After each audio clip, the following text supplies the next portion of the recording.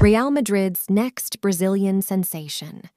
Endrick somehow avoided punishment for punching an opponent.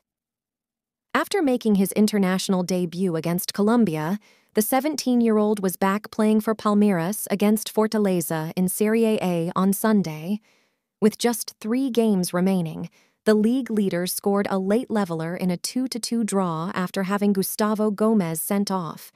But they were lucky that Endrick was not also given his marching orders in the game. In the 55th minute, with Palmeiras 1-0 down, the striker appeared to lashed out at Titi, who he was tussling with off the ball.